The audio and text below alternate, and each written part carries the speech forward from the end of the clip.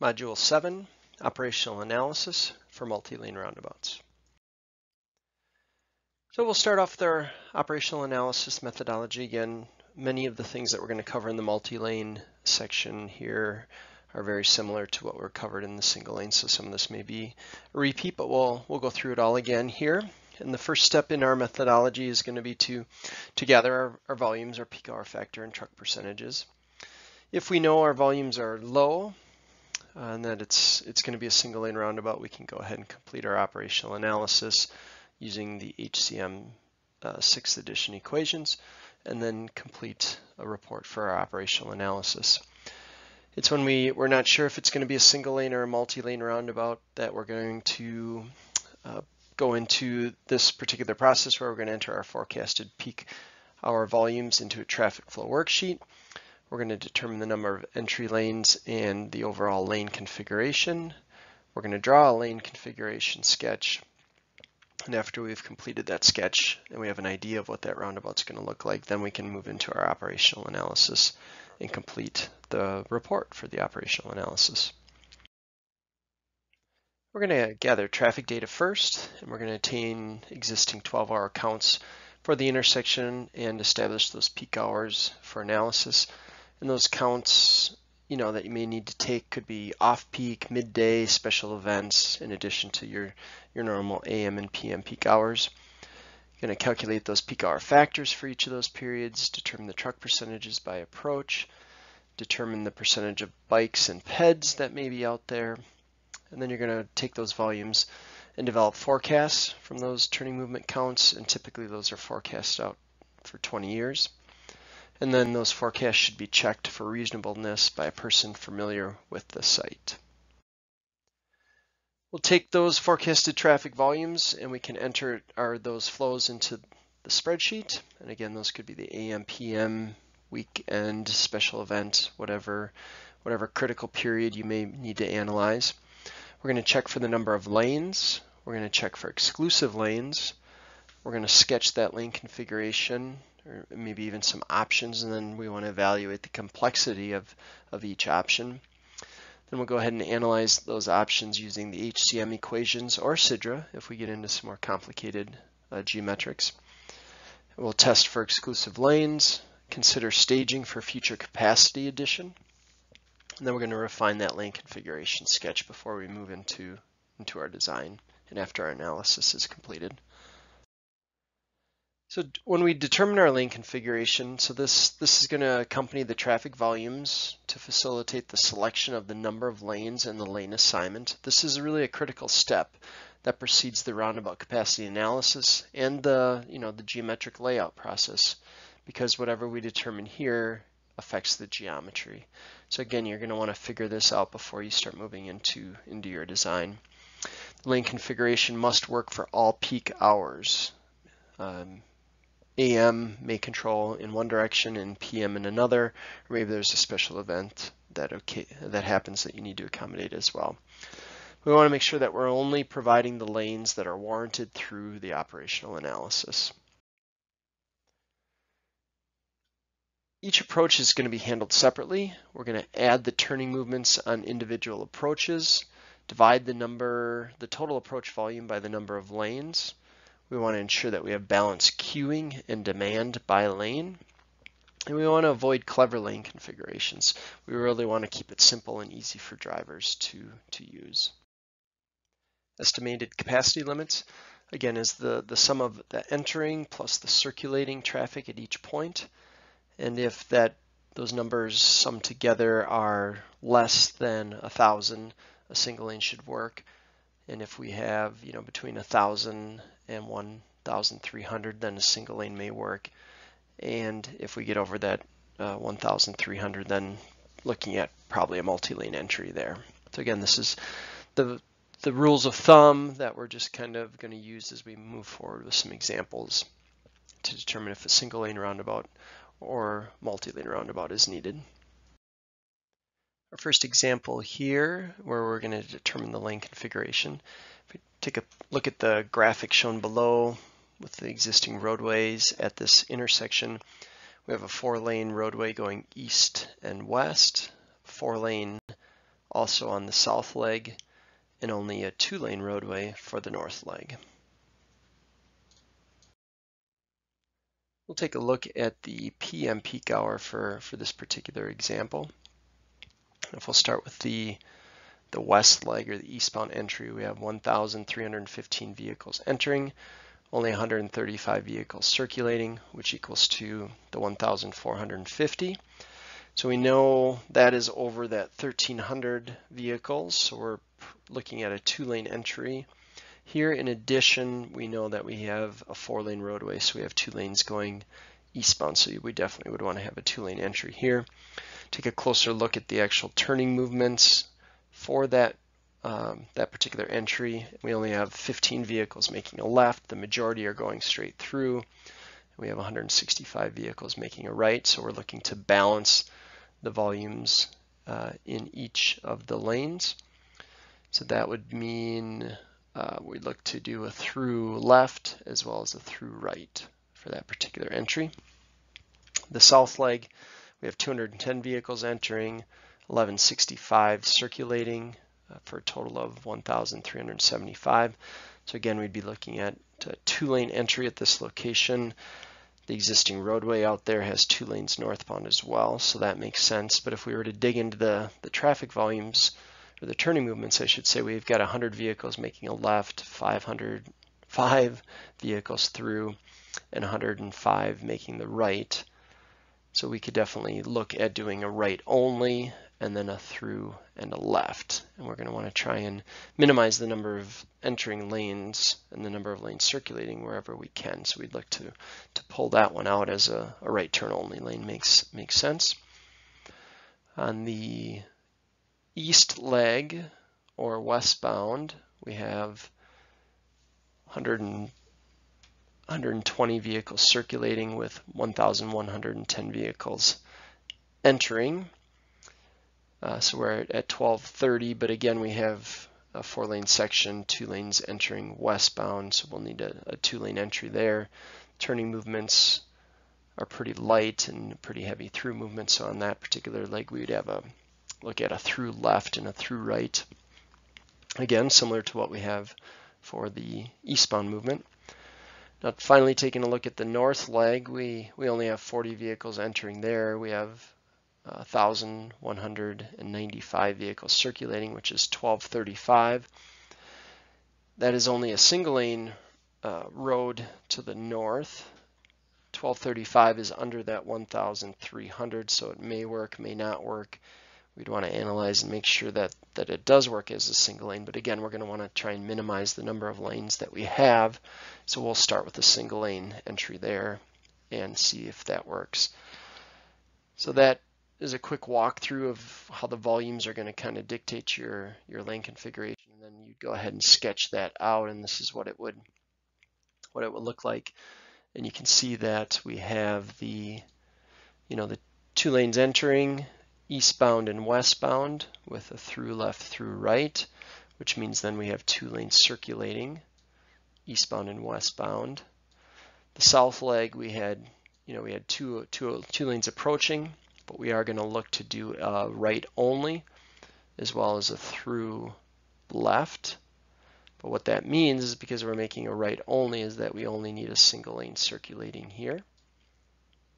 So we're not going to make this a 2-lane circulating just because we've got 2 lanes on other portions of the roundabout.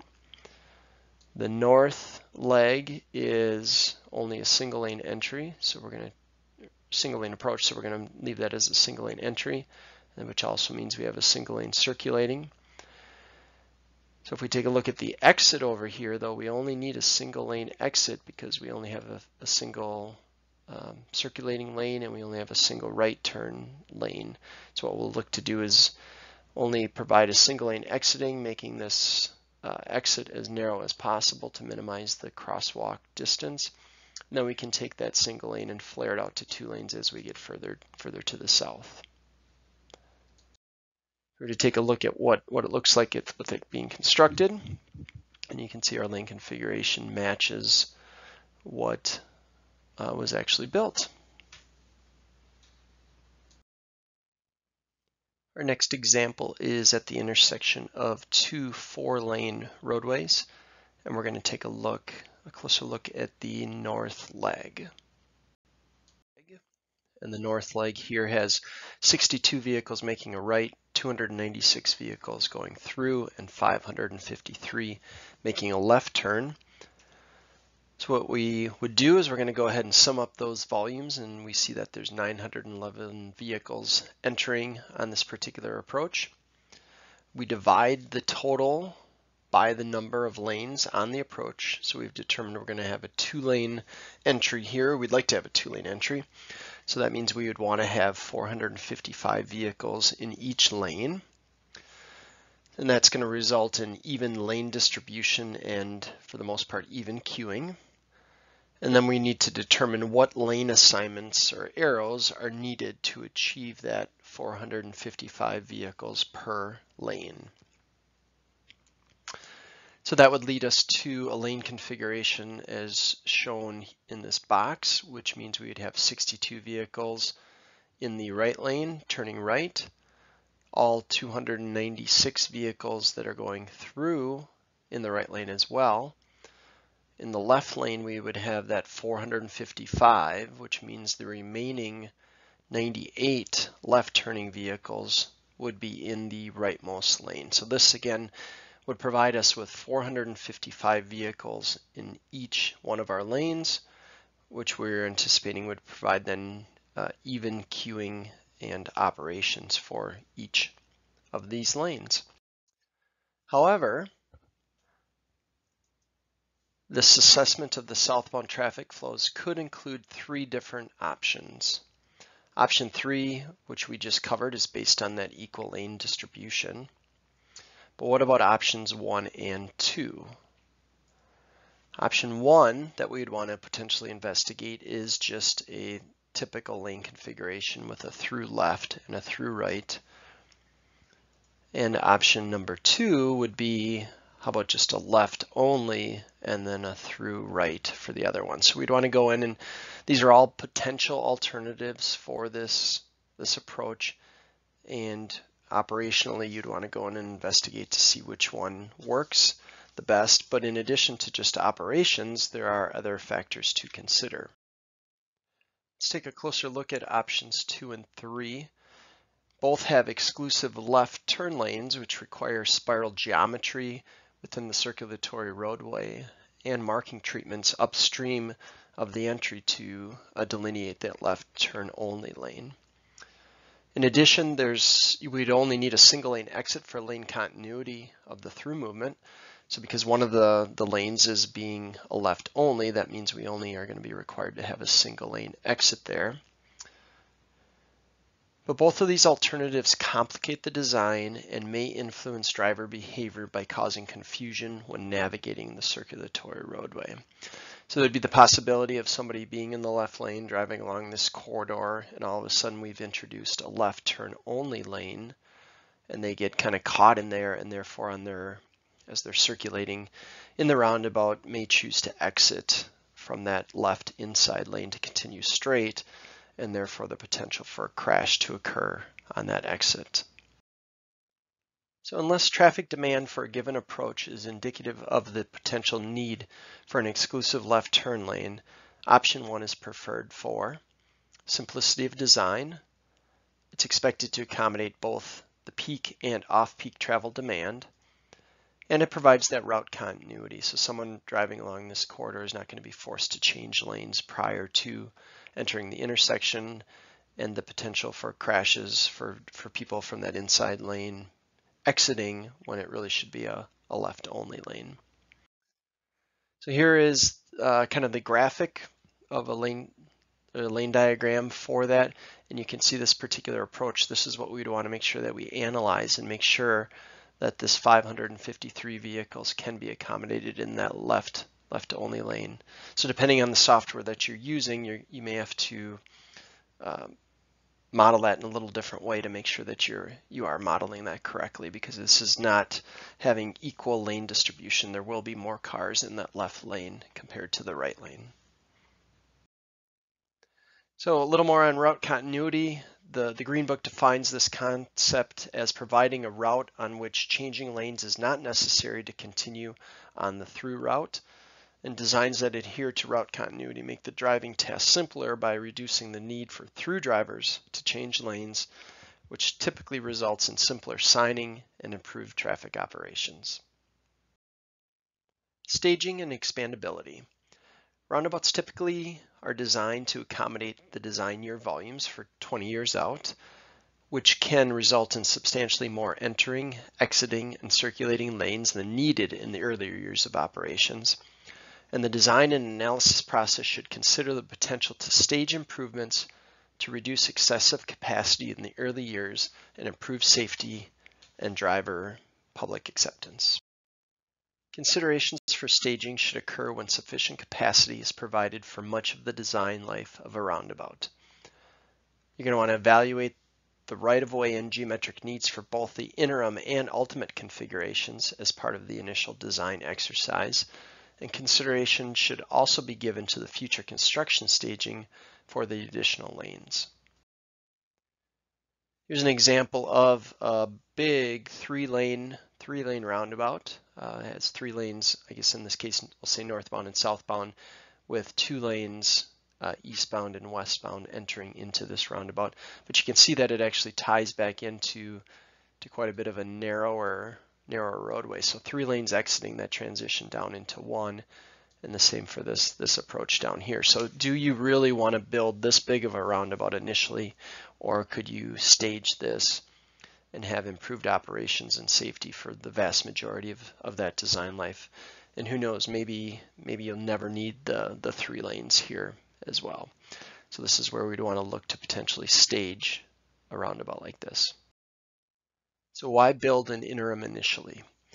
Well, there's operational simplicity, especially if it's the first roundabout in an area. Drivers find single-lane roundabouts to be easier than multi-lane roundabouts. The cost is lower initially, although higher in total when you include your future expansion cost. Single-lane roundabouts exhibit better safety than multi-lane roundabouts. And without volumes to justify multi-lane, more potential for drivers to ignore lane markings, resulting in higher speeds. So what are the disadvantages of building an interim initially? Well, you'll need to come back and reconstruct the roundabout. The total project cost will be higher, may require further public outreach to educate on use of additional lanes. And if that interim period is too short, then it's the perception maybe that the roundabout was not built properly or that the traffic growth was underestimated. So it might look like you kind of messed up if you have to come back there too short or too soon after it was initially constructed. So there are a couple options for multi-lane roundabouts to consider. You could construct the interim configuration initially, then expand to the ultimate configuration when required by traffic growth, or construct the ultimate configuration at the outset. So when expanding to the ultimate configuration, you can widen inwards or you can widen outward. So if you expand inwards, you would build the ultimate outside footprint and widen inward by cutting back the central island and splitter islands. So this has some advantages. You're going to get that larger roundabout initially, which will provide more capacity.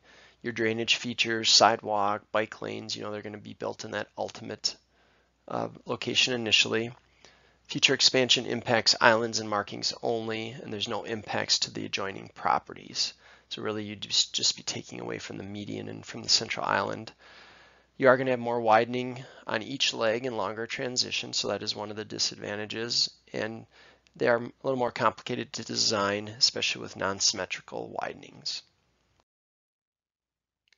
Here's an example of expanding inwards. You take a look especially at the eastbound and westbound legs here, where there's a little bit wider median single lane entries. And then by keeping the outsides and just taking away from the medians or the splitter islands there, you can see how it was expanded to 2 lanes, and the central island was made a little bit smaller as well. Here's an example of a roundabout that was designed to expand to the inside. And you can see this particular area right in here, which is made in asphalt, and there is actually even a curb head in there as well. Will be pulled back in the future someday. The same with this entry over here. So these two are set up to be expanded inward, but actually you can see in this particular area that they are going to shave away from the outside on this one. So this one's a little bit of a combination of inward and a little bit of the outward type of expansion.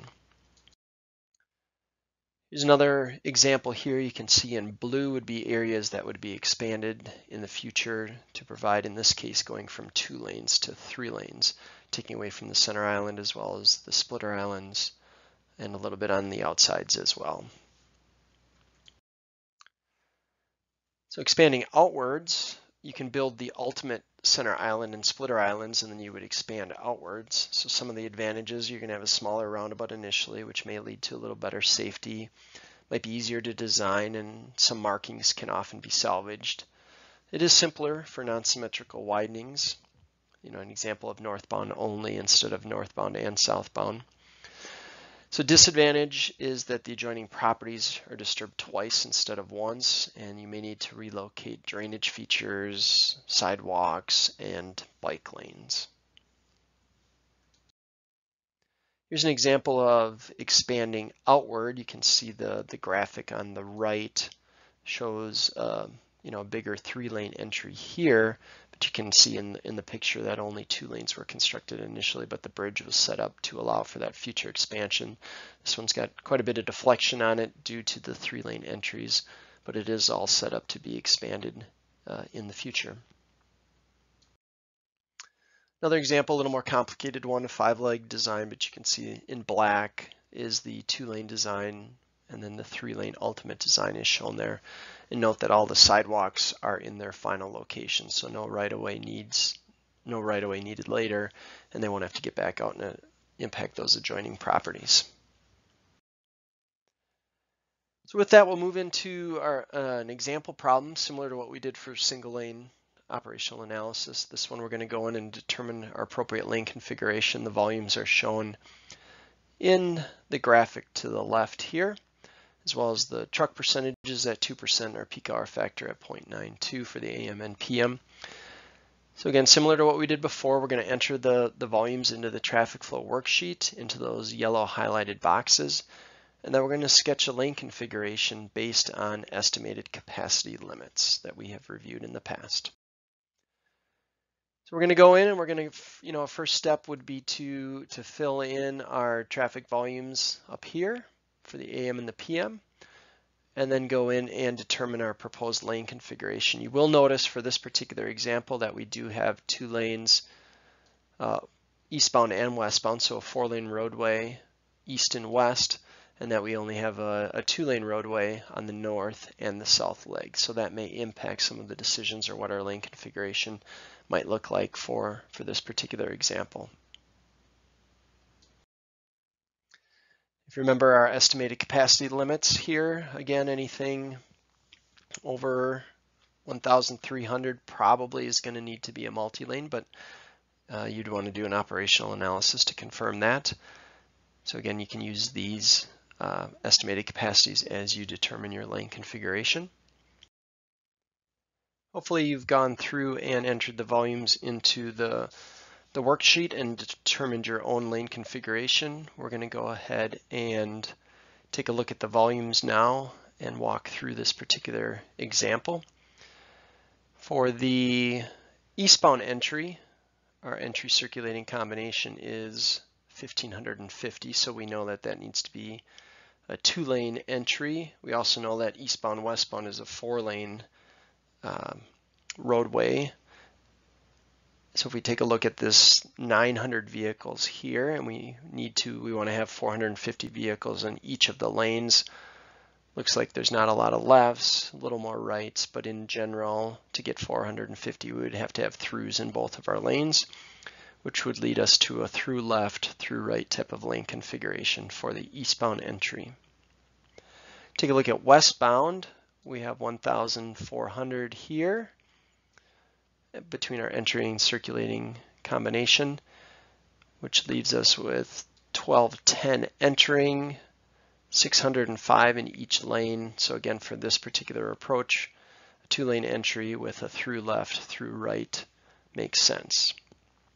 If we were to take a look at our south leg here, we are only at 990, which would mean that we could get by with a single lane entry on that particular approach, which would have a through left, or I should say a through, a left, and a right, all in one lane. On the north side, or the southbound entry, we're at 1,625. So that would need to be a 2-lane entry, but we've got 440 total entering. That would mean we'd want to have 220 in both lanes. It looks like that would amount to a configuration with a through left, through right, similar to the east and west legs. So that's what we would need for the AM lane configuration. We can take a look at the PM peak hour, similar to what we did for the AM, and we have 1,425 for the eastbound entry. So that would require a through left, through right configuration. 1,205 for the westbound approach. That could be potentially a single lane, but we know that it's a 4-lane roadway east and west, so we'll stick with the through left, through right configuration. South leg is at 1,400. That's over our 1,300 threshold there, so we would need to have a 2-lane entry, and 540 divided by 2 would give us 270. So it looks like we would have a through left, through right for that particular entry. And 995 for the north leg or southbound entry would only require a single lane entry on that particular approach. So we walk through the AM and PM separately, and then we bring the two of them together and we take a look at, see if there's any differences. And for eastbound and westbound, we are the same. The south leg, in the AM, we only need a single lane entry, but in the PM, we'll need to have a 2-lane entry. So therefore, we would need to have a 2-lane entry for the south leg. And similar for the north leg, we only need a single lane in the PM, but we need 2-lane in the AM. And this is fairly common in many intersections where you have a heavy direction in the AM and then the complementary in the PM going back in the other direction. So the point of this particular exercise is to show you that you need to look at both peak hours and that the AM may give you different lane configuration requirements than what the PM might.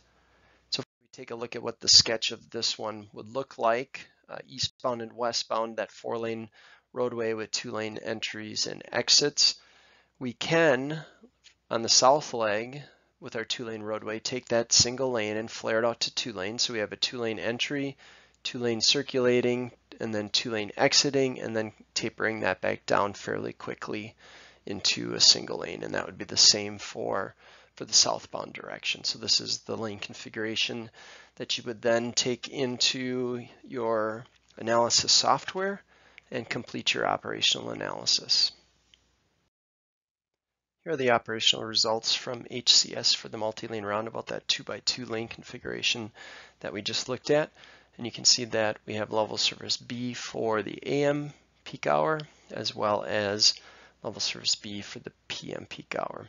So the lane configuration that we determined for the traffic volumes for this design example would work well, and that we would then be able to take that lane configuration and move into our design.